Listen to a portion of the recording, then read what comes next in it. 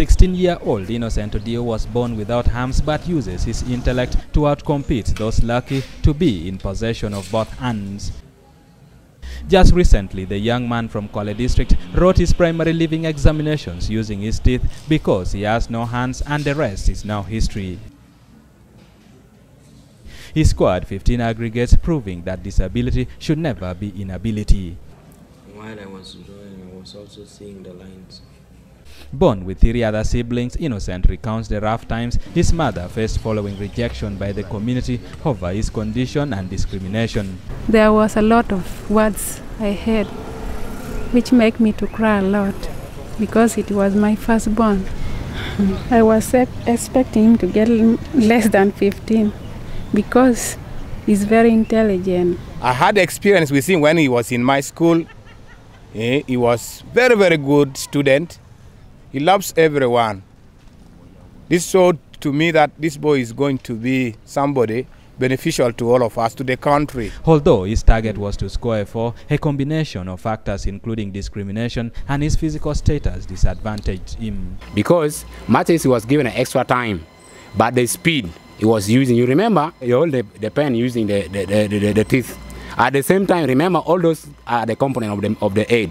You have to think, you have to write, you have to do other things. So could have also affected his thinking ability plus other pressure. I want to go to DOC, but as per now, I have a sister that can help me, so I can go to any school. Innocent has been a beneficiary of a bursary sponsorship by former Supreme Court Judge, the late Ruby Opiaweri. I felt sad and I lose all my hope, but now I have gained that hope again because his family has promised that they will fulfill his promise.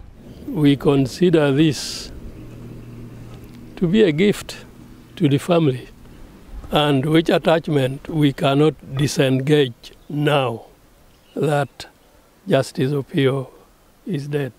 And the complaint that he also tell us that when he write for some minutes, he start feeling pain in his teeth, from his teeth. So that's why we are also seeking for some people that can afford to give him computer, because for him he's able to use computer. He is asking well-wishers to come to his aid to allow him realize his ambition of being a lawyer. It's about 75 centimeter high. So he have only one joint, one bone from down up to the hip. So you don't have joint, you don't have knee. Innocent's experience is a big encouragement to others that disability is not inability.